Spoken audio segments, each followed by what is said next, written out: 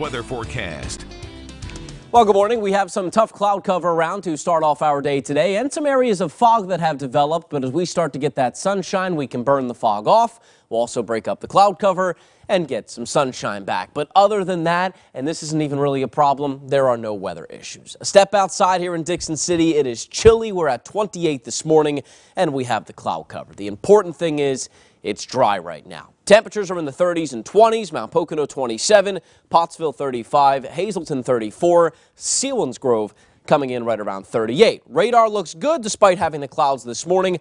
There's nothing to talk about. No rain, no snow like what we ended up seeing through yesterday. And as we get this out so we can get the bigger picture, what we're going to see is an area of high pressure down to our south. That's going to help a little bit to break up the cloud cover. But here's our next storm system up in the Great Lakes. Really part one of what will come in three different parts getting ready to go into the weekend. So eventually that will just shore up the cloud cover as we go into tonight. That being said, there'll be some sunshine to go around into this afternoon and even through this evening. And temperatures make it back into the mid-upper 50s and even near 60. That's going to depend on how much sun we see, but it looks like a good day all around. The average high for this time of year right around 50. So we are running a good 5 to 10 degrees above that average. And there's that cloud cover burning off this morning. Going into this afternoon and evening, we can expect some sunshine. Tonight, as this front comes in, the cloud cover comes back and these scattered showers along with it, though many of those,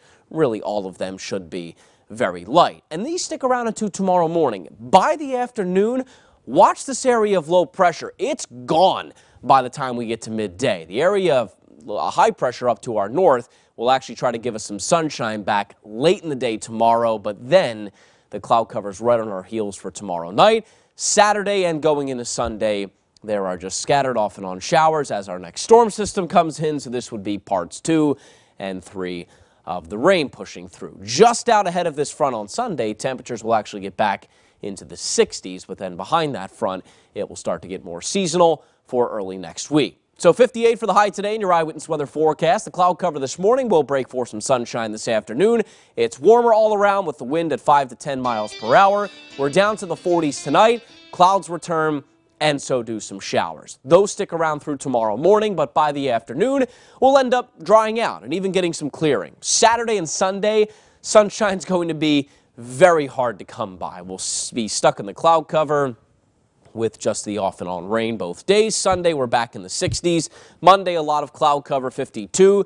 Not ruling out an isolated shower, but looks like a pretty dry day. Tuesday, we get some sunshine back, but then, of course, right on our heels for Wednesday, there's more rain coming with temperatures in the 40s. And we can always download the Eyewitness Weather app to take us with you on the go by downloading that to your phones and tablets. The forecast is always available for you at PAHomepage.com. So in these times, when everybody's sort of just stuck inside, you feel you can't go anywhere, even on a day like today, stepping outside, front yard, backyard, you take a chair, you sit there and enjoy the nice weather. If we can do that, that's great. And if it's in the high 50s, maybe even low 60s in some parts, I mean, you might even be able to open up your windows. Yeah, right? You can get outside. You may work on that base tan, try to get a jump start. Yeah, well, if you're bored doing something inside, I mean, maybe you could brave that today. You could. In the If you 50s. want. It's an option for you.